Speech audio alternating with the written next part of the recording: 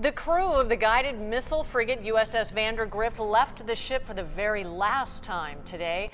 A ceremony at Naval Base San Diego marked the end of the ship's 30-plus years of service. 10 News military reporter Bob Lawrence has the reaction from some of the first to sail on it and why the memory of the ship's namesake will live on. The ship's commander and other dignitaries are piped aboard to mark the end. Mark Nas was there for the beginning, his ball cap signifying he's a plank owner, one of the original members of the crew 30 years ago.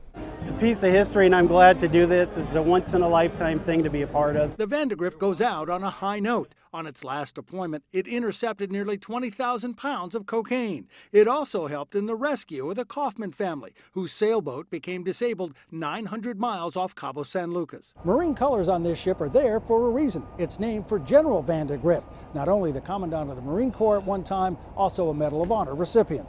The Medal of Honor earned when Alexander Vandegrift led the 1st Marine Division, the Blue Diamond, to victory at Guadalcanal. The Blue Diamond Division seen here before it went to Afghanistan. And last year, General Vandegrift's descendants toured Camp Pendleton, where his legacy is very much alive. My great-grandfather has quite a presence. General Vandegrift's great-granddaughter, Serena, who christened the ship when it was new and who was on hand as it was taken out of service, with the hope that another ship will carry the name. I think in terms of continuing his legacy, I think that would be just incredible, because he really was an incredible Marine.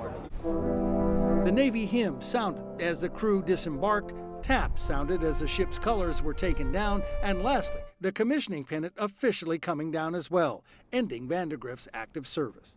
Bob Lawrence, 10 News. Changing of the guard in a lot of ways. Those Navy frigates are being replaced with those new littoral combat ships. And the Vandegrift will be stripped of all of the armaments and then sold to a foreign navy. But what a display today. True.